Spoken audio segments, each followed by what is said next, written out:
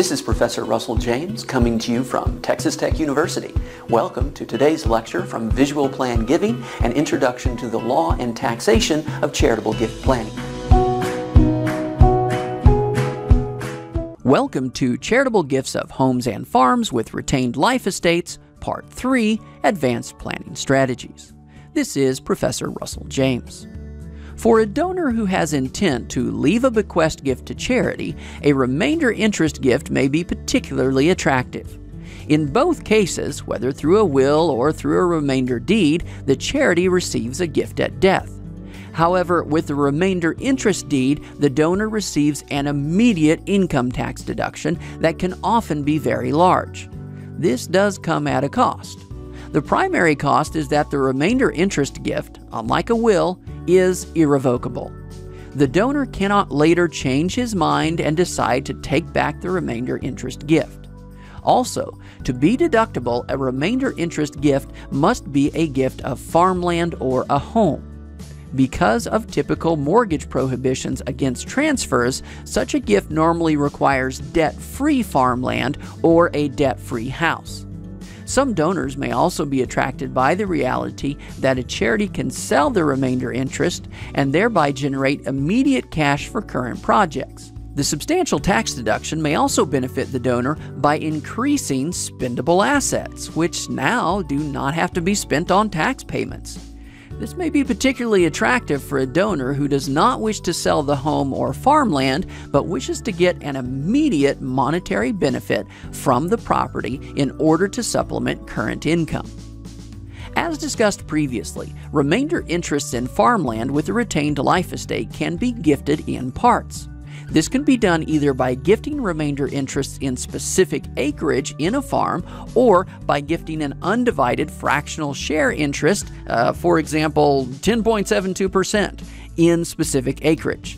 Such undivided fractional share gifts are also available for gifts of remainder interests in personal residences with a retained life estate.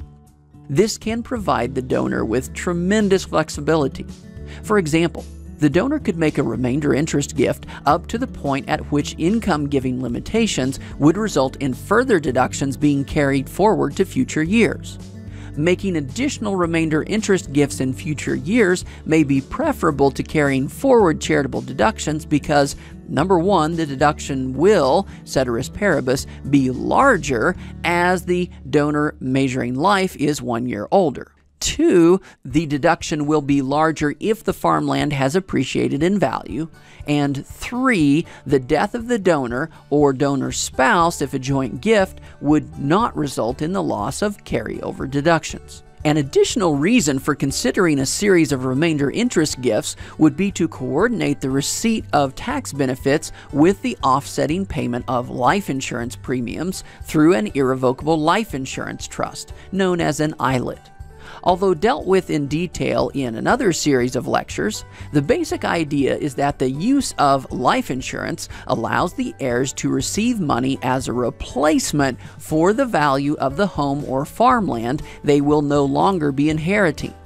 In some cases, the heirs may prefer the life insurance proceeds because life insurance purchased through an ILIT is not normally subject to estate taxes.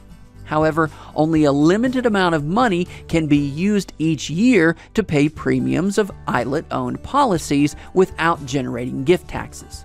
In 2017, this was $14,000 annually per donee for each donor.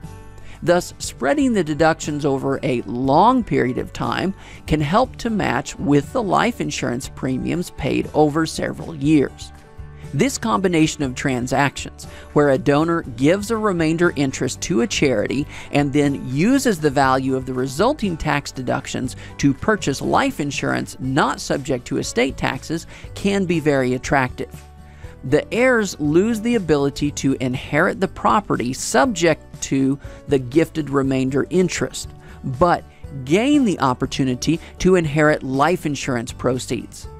Because the home or farmland might have been subject to a 40% estate tax-free life insurance proceeds could be particularly attractive. Let's examine the details comparing this type of transaction with less sophisticated charitable planning. Let's return to the 59-year-old donor contemplating the disposition of $100,000 of farmland. In this case, suppose the donor is subject to a 40% marginal estate tax rate, a 39.6% federal income tax rate, and a 5% net state income tax rate after considering the effect of the federal income tax deduction for payment of state income taxes. Further, suppose the donor wishes to benefit both the charity and his children at his death with the $100,000 of farmland. A simple, unsophisticated approach would be to draft a will in which part of the farmland, for example 10%, would go to the charity and the rest, for example 90%, would go to the children. Assuming that the property appreciates to $125,000 at the time of death, this would result in the charity receiving $12,500. In other words, 10% of the $125,000 value. The children's share would be 90%, that is 90% of $125,000 or $112,500. But their share is first subject to estate taxes of 40%, leaving a net inheritance of $67,500. Let's compare the results from that simple planning with the use of a remainder interest deed with retained life estate and an ILIT. A remainder interest gift in $100,000 of farmland by this age 59 donor generates an income tax deduction of $71,057. The value of a deduction depends upon the marginal income tax rate of the taxpayer. In this case, assuming that the donor is at a 39.6% federal income tax rate and a 5% net state income tax rate after considering the value of federal deductions for payment of state taxes, this deduction would be worth $31,691. Using a rough estimate, let's suppose that this money could be used to purchase a $70,000 death benefit paid-up life insurance policy. As a side note, the amount of insurance that can be purchased from the remainder interest deduction may be relatively stable in different interest rate environments. A low interest rate causes the deduction to be larger and the insurance to be more expensive, whereas a high interest rate causes the deduction to be smaller and the insurance to be less expensive. At death, the children receive the $70,000 death benefit from the life insurance policy. However, this death benefit, because of the use of the ILIT, is not subject to estate taxes, so the children receive the entire $70,000. In this case, the children's inheritance is approximately the same with either charitable plan. However, with the use of the remainder interest, the charity receives the entire farmland, not just 10% of it. Thus, through sophisticated planning, the donor is able to give 10 times as much to charity at death without disadvantaging his children. As a side note, it is still critical to engage in charitable planning only for those clients who have charitable interests. There are almost always sophisticated, non-charitable estate planning strategies that are more effective at transferring wealth to heirs as compared with charitable strategies.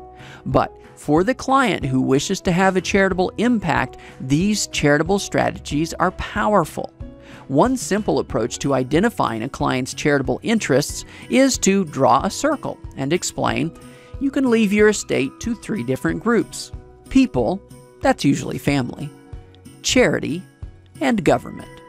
Divide this circle into a pie chart showing how you would want your estate divided between these 3 groups. This conversation can quickly identify those who have charitable estate interests and those who do not. Additionally, of use to attorneys and financial advisors is the likelihood that the share assigned to government may be lower than that resulting from estate and gift taxes, thus generating the motivation for exploring sophisticated estate tax planning.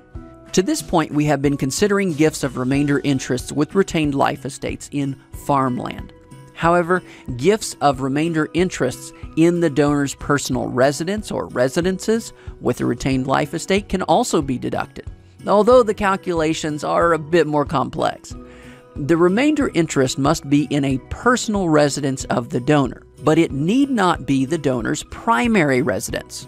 Thus, for example, the gift of a remainder interest in a donor's vacation home is deductible. In fact, any home owned by the donor and used by the donor as one of his or her residences will qualify for a deductible remainder interest gift. This can even include a boat with bathroom, cooking, and sleeping facilities if it is actually used by the donor as a residence. This has been Charitable Gifts of Homes and Farms with Retained Life Estates, Part 3, Advanced Planning Strategies. Join us next time for Part 4, Calculating the Deduction for a Home.